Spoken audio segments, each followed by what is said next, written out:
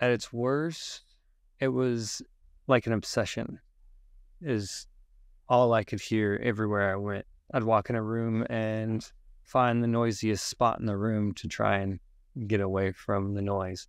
But now, maybe hear it once a day, if that, I barely notice it anymore. Hey, Tinnitus community, this is Dr. Ben Thompson. In this special podcast, you'll hear me having a more lighthearted, easygoing conversation with Chris, someone who found us on YouTube, reached out to our team. I got to know him personally, real gentle soul, and has a great message to share. So I hope you enjoy it. Let me know how it goes. So Chris, you're able to speak to anyone who's watching who has tinnitus.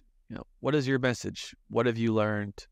What is the wisdom that you want to share with other people? Well, I tried everything from acupuncture to ring stop. I mean, there's everything. So I found you through trying to find some noise to go to sleep to. And I believe it was like crickets or something, and you introduced yourself. And then at first I was like, oh, it's just another smoke and mirrors, and then, I gave it a try, and 2 weeks in, I noticed a huge difference, made a huge difference in my life. Before, I woke up every 2 hours and heart beating out of my chest, and I was living a nightmare, and How long were you struggling with tinnitus before you found us? well, I'd always kind of had tinnitus. I work in construction, and every now and again I'd be in a quiet room or something, and I'd just kind of hear a little bit of ringing, and then I'd shrug it off as, okay, it was a loud day at work, or something like that, and it would go away for a couple months or a year. Sometimes I wouldn't notice it, or go to a loud concert or something. So, but after a little while, I noticed it more and more. So I went to an audiologist, and I was like, hey, what's going on? And he was like, oh, you just gonna have to learn to live with it. I was like, okay, it wasn't too bad. And then I went to an ENT just to get a second opinion, and he said the same thing, buy a fan. So I was like, okay. And then about a week later, I got a tattoo. And then I guess the stress from the tattoo or something, it just kind of triggered, and it was like alarm bells, like brakes on a train that never stop. And so I thought it would go away. I just waited and waited and waited, but it just got worse and worse. How many months or years did that process last before you ended up getting help? About 4 months. Got it. Yeah, maybe more. What sound therapy did you end up using? Sounds like you found some sounds to help fall asleep eventually. What sounds helped you the most? Pink noise is what really I pretty much stuck to. And what intensity was tinnitus at its worst, and what is it now?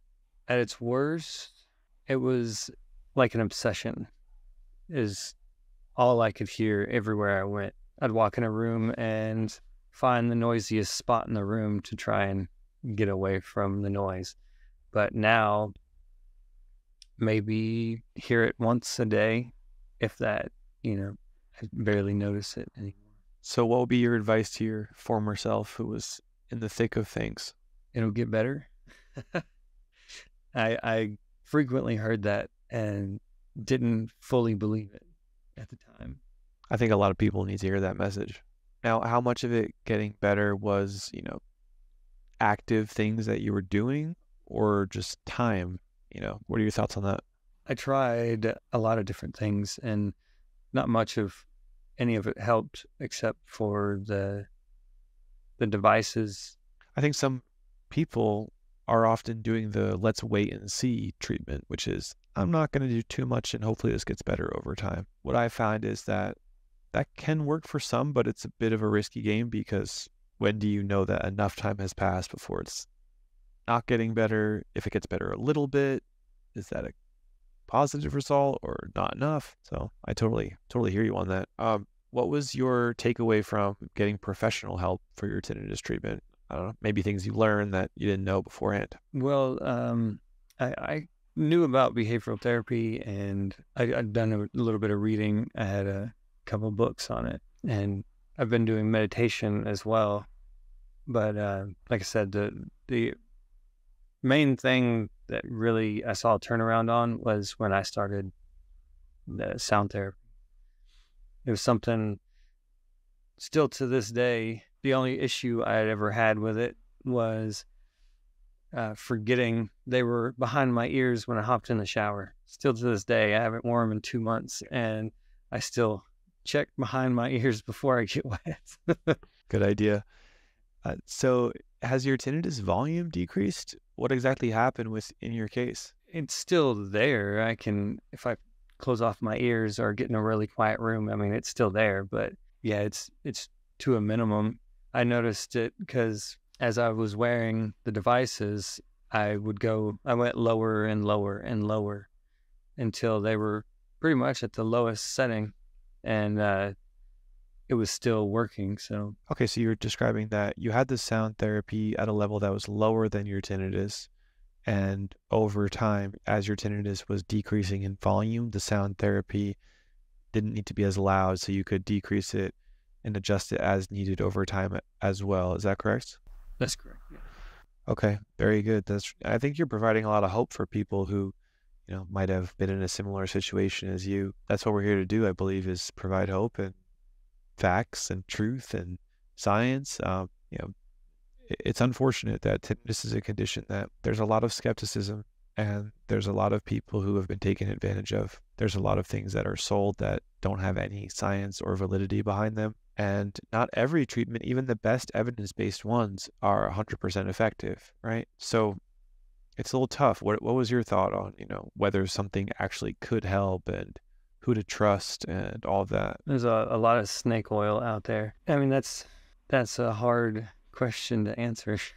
I thought buying a bottle of Ringstop from Walgreens would be someone you could trust, because Walgreens sells, vitamins and, stuff that's supposed to be real. But I don't know. I think that's a hard one to say. Because if you're in Walgreens, you might think, oh, well, this is a reputable business. They wouldn't sell herbal supplements that didn't work. But really, we look into it. There's little to no evidence that herbal supplements work for tinnitus. So is it just an overall health boost? Just like, this might be better for our health and wellness. Is it a placebo effect? Unfortunately, there's a lot of those types of things that are sold. And here's the most interesting thing I've heard on that. I was at a live in-person event in New York City. We hosted a Treble Health event there, and one of our patients, Steve, he came to the event, and Steve is actually a pharmacist, right? So he's like a doctor of pharmacy. And I asked him, I said, hey, what's your thoughts on, herbal supplements and medications for tinnitus? And he said, there's really no herbal supplements that work for tinnitus, but I tried them because I was desperate, and what did I have to lose? I think that really shows how serious of a problem tinnitus is, right? This is a guy who basically knew the science says these likely won't do anything, but he was essentially saying, I don't even care if it's placebo. If it helps me, it's worth it. It's worth $50. Now, the part of me that doesn't want people to waste their money is like, I hate that. But the part of me that acknowledges that tinnitus is a serious problem, and any 10%, 20% boost or benefit matters and is worth it, kind of loves that. What do you think about all that? Yeah, I mean, I guess hope is one of the biggest things when you have tinnitus. And if you could just get an ounce of hope, I mean, yeah, $50 would be worth it. How long did you work with Dr. Suzanne May on our team at Treble Health in our program for tinnitus? I'd say about 6 months. Okay. And how'd that go? What were your takeaways from that? What do you remember? I mean, the whole process from start to finish was amazing. Everybody super knowledgeable, and, is completely different than going to my regular doctor or an ENT or an audiologist. They just say, deal with it, learn to live with it. At Treble Health, it was more of, hey, we're here for you, and, it does get better. And this is the path forward. They laid out a plan instead of, you're just going to have to get over it. I'm really glad we can help you out with that. And Dr. Suzanne May is excellent. So are you still doing construction? I mean, obviously, it's a loud job. So What kind of loud noises are you around these days, and how's that going? Well, I mean, I'm a master plumber, so I'm still in construction. But yeah, jackhammers and everything else. So I work in construction, but I'm always the guy running around handing out earplugs. I always have been. But when tinnitus got real bad, it took a turn. I became even more adamant about ear protection. Just running around and put these at. I don't care. It's super important. I do a lot of podcasts, and the other day I had Dr. James Henry, who is a very well-known researcher in the tinnitus world. And his strongest message really at the end was protect your hearing. You can't control what happened in the past with your ears or with your tinnitus, but you can prevent some episodes of tinnitus spikes and further damage. And I think he changed my mind on that a little bit, where I may have said earlier, it's okay to be, around a band and around some loud noise and loud music, like, within reason, it's okay. It's good to just live a normal life. But he might have changed my mind to now say, actually, let's not take any chances. We've already done a lot. We don't want to take this major step backwards. Let's just use some earplugs, still have fun, still go out, still have a great life. So I'm definitely with you on that. How did people respond when you asked them to wear the earplugs? Well, I mean, you get a lot of pushback from some of the manly mans. They're like, if I go deaf, I go deaf. But at that point, I was like, there's worse things than deaf. Yeah. All right. Well, I think your story here is really important for us to share, and this has been a nice, friendly conversation. If you guys are listening on YouTube, right below, let us know that you're listening. Just write, "I hear you, Chris." Comment below on YouTube, "I hear you, Chris."